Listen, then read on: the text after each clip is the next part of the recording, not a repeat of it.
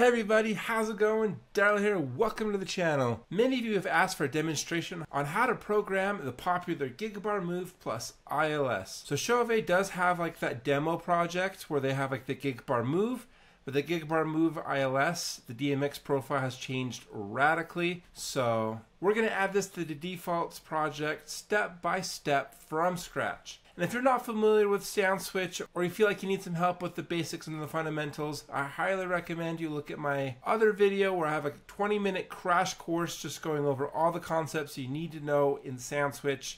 And I highly recommend that you watch that first before watching this video. This will make some assumptions that you know a few of the basics, but don't worry, there will be some review. And the project that we produce at the end will be downloadable, completely free, and you can use it however you'd like. And I have a more complex project that I created as part of my SoundSwitch shortcut where I have some of the more popular lights kind of synchronized with the Gigbar Move ILS, and I'll have a link to that in the description below.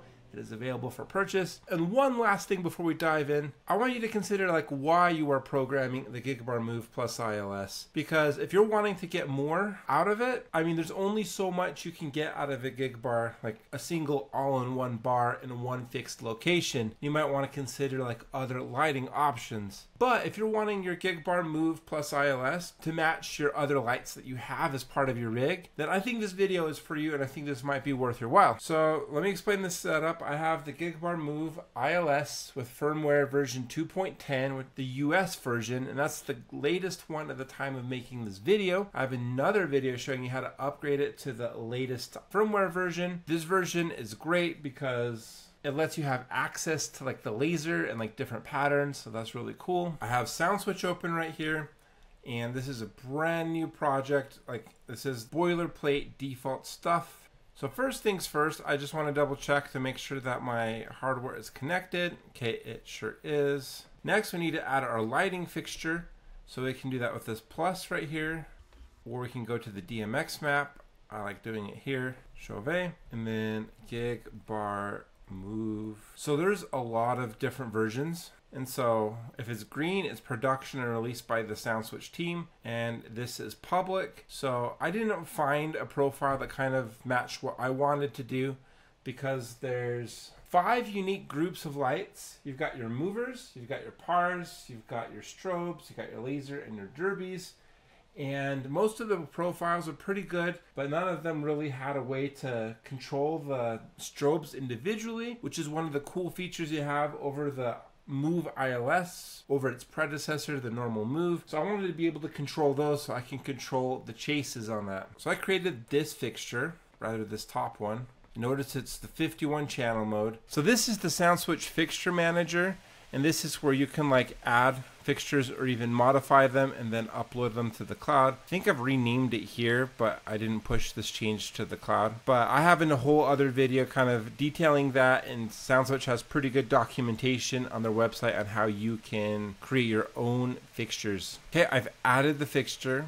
That is basically the main first step. Just to show you my setup, here is my SoundSwitch dongle connected to a Donner wireless DMX transmitter. And I have a wireless DMX receiver right here, and it's plugged into the Hanty integrated outlet right here. And I have this on DMX channel 1 and 51 channel mode. And just these few steps already takes us to more than halfway done integrating this into SoundSwitch. So click on this A. This A means Autoloops. Select any one of these Autoloops. And notice immediately how the Gigbar starts to react when we're here. So like double click anywhere within this grid and click the space bar. And as you can see, it's like doing some stuff following this master track. Pretty cool. And so this is an edit mode, and so when we play this within SoundSwitch, like connected to virtual DJ, Serato, or standalone mode, this is going to be pulsating to the music. Let's do just one more auto loop to demonstrate this further. All right, pretty cool. But first thing we notice is that the movers like try to move, but they kind of just twitch there. So first things first, let's create some positions.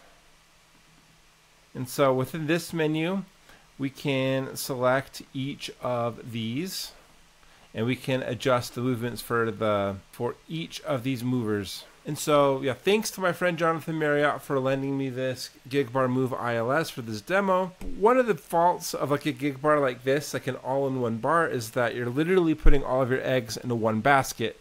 So if something stops working, I mean, you're sorry, out of luck, unless you ship it to a repair center and get it fixed. So this gig bar, this particular instance of the gig bar, is broken in the sense that, but it does have one for the left mover. Both of the movers respond to the left mover sensor. So I'm going to rename this one to disco ball because I don't have a disco ball. So, well, I do, but not for this demo. So I'm going to call it straight ahead. And I'm going to highlight both of these. So I click Control, select both. I think it's like Command if you have a Mac. So I'm going to reposition it in this bottom right grid, because I want these movers really pointing towards the dance floor until they are facing straight ahead. And this is actually one of my favorite positions, and I'll tell you why in a moment. Okay, let's do stage left, stage right, dance floor center. That implies like center but pointing down. Yeah, you can like have different positions and have like the left one and the right one kind of do different things, but I can't because they're doing the exact same. So you may not see it. So this is going to be like an inverting of this guy. This crossover position is going to be an inverting of this DJ booth one. Let me select both of them again. And let's do up. So these pointing up. And I click apply. So now I have all of these positions set, and you can like see what positions are here on the master timeline. So let's choose another default auto loop, click spacebar, and now we can see our movers acting more like functional movers, facing the dance floor, and they're doing things. And so you can set positions of your movers with these like little position cues.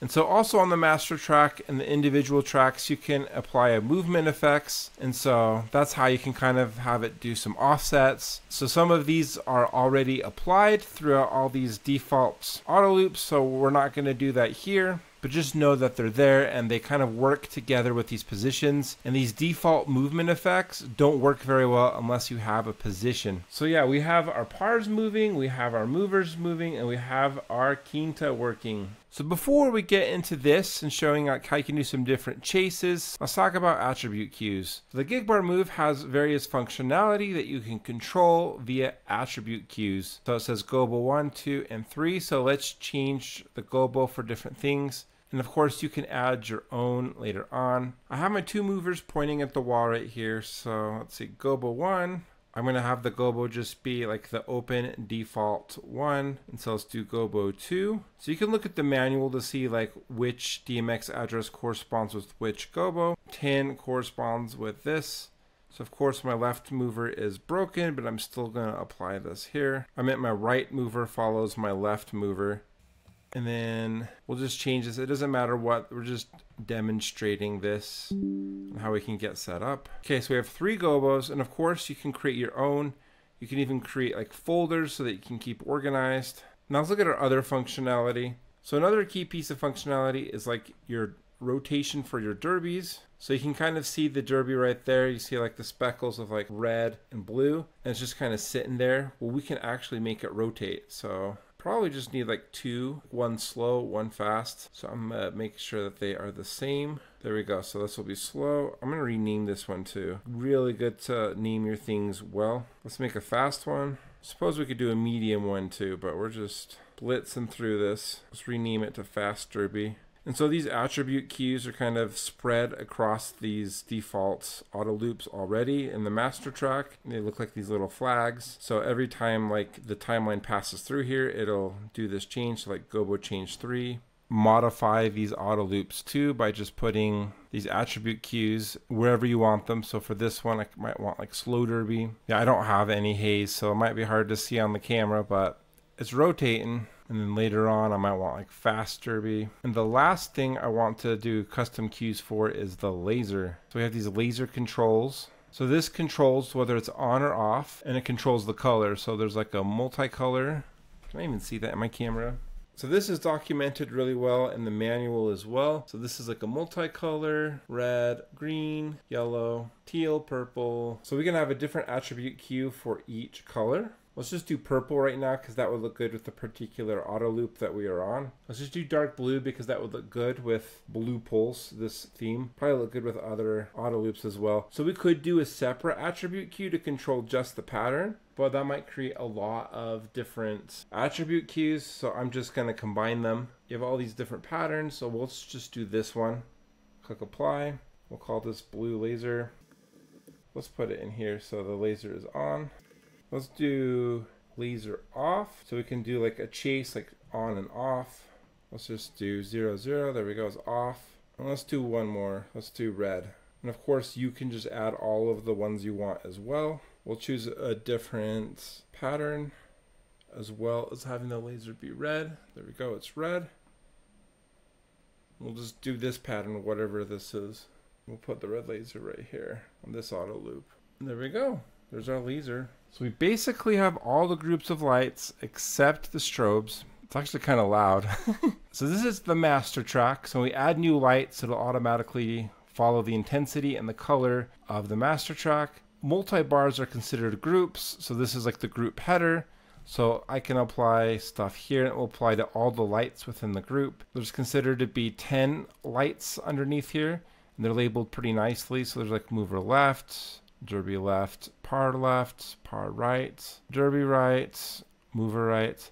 And then I have these 4 strobes here. Let's apply a color. It needs to be white. Not RGB white, but this white slider. And notice that is quite bright. You might want that. So I can do like a smooth pulse. So while these 4 tracks are highlighted, I'll drag and drop this and I can change the pulse effect. Let's say to, I don't know, 40%, so we're not blinding people. And this is on the half, so let's just have it match, because why not? And there we go. There's our strobes following everything around. Pretty neat. Our laser is on. Let's do one more. I just want to show you one thing. So you don't have to do this much manual control. I'm going to show you something in just a moment. But yeah, let's do a forward chase, and let's have the intensity again be like maybe 30. And so this is happening on every beat on the quarter note. So let's just keep it with that energy. And we have to change the color to white slider. Then here we go. We have a chase.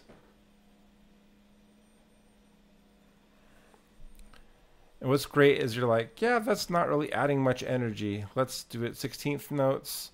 But I like the intensity. You can just easily change that. 36, I don't care. Yeah, I think that's too much energy. So let's do reverse chase. Let's do 8th notes. See what that looks like. Yeah, I think that is appropriate. It's not too slow, but it's also not too fast. And not too bright. It might be too bright on the camera that's shining directly on this. Okay, pretty cool. Well, we basically have our Gigbar completely set up. We have all the things that we need. So I'm going to show you a couple of ways to make your chases more interesting manually, and then I'm going to show you how to auto-script your auto loops. It's probably what you're going to want to do. But we have different groups of lights. We're going to have our different groups of lights do different things. So this probably deserves its own video, but just know that this is here. Just know that we have this thing called like the color wheel. So that just shows like what different colors like look good together in relation to each other. So if we have green, then we know that we can have like blue and yellow would look good with it, or blue and purple. That's like a color scheme. Or I can do green and red, which is just Christmas colors, so we're not going to do that. But yeah, let's do green, blue, and purple. So let's have our movers be purple. So I'm going to select this mover track. I'm going to have it be purple, but not this white. Let's have this mover also be purple. And then we said blue, so I'm going to highlight these 2 center pars. Remember it says par left, par right. Let's have these be blue. And let's just have everything else be green. And the laser is not green, so let's make a laser, green laser attribute queue. There we go, that's green. And let's choose a random pattern. Let's rename it, of course, green laser. I'm going to drop this here. I'm going to have it be off every other bar. So let's just alternate. It's not perfectly centered, so you can adjust that if you want. I'm not gonna. And then apply the green laser so it's off and on, off and on. Take a little chase. And then here we go. Let's try it out. You know, I might not like that position. So let me do straight ahead. So when it's doing this movement effect, like this circular movement effect, it'll be kind of like centered. There we go. I like that better. So let's just go back here, take a look at this. And we don't need the white strobes on for every auto loop, so we're just going to be content with it being off. And then I could apply another color scheme here. In fact, let's do it. So let's stick with this blue, purple, green color scheme. Instead of just having this be red, let's just alternate these colors a bit. The blue laser on. So let's start it here and then see that transition.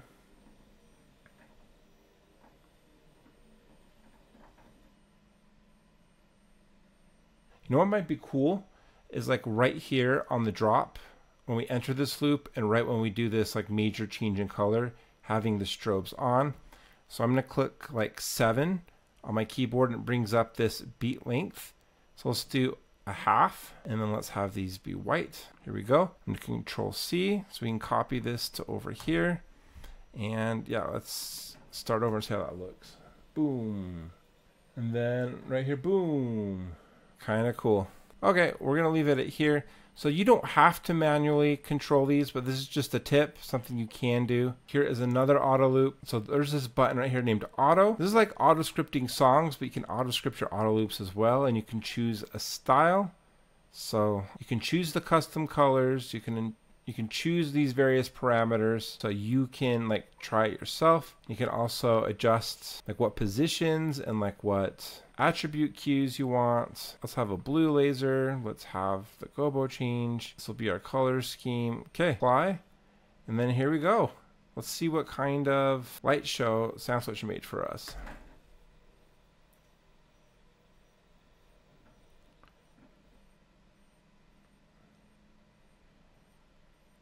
All right, pretty cool.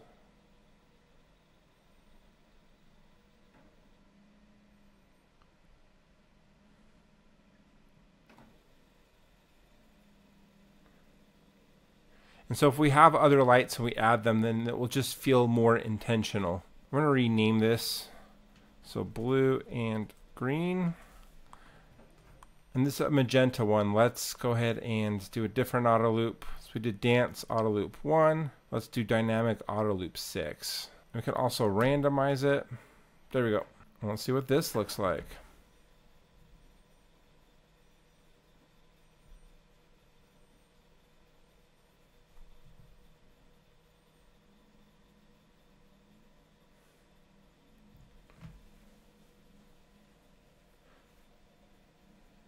Yeah, those parts are kind of cool. The movements are kind of jittery because there's just not enough of these position tracks. So I can definitely just like add more in there and it will make the movements feel a little bit better. And we can also apply a movement effect by selecting the whole thing. And then apply a movement effect. There we go, apply. And then that kind of makes the movements look a little bit better. And just note that with this project, it is auto scripting ready. So you can just choose a song and you can just auto script it. And then it's ready to go.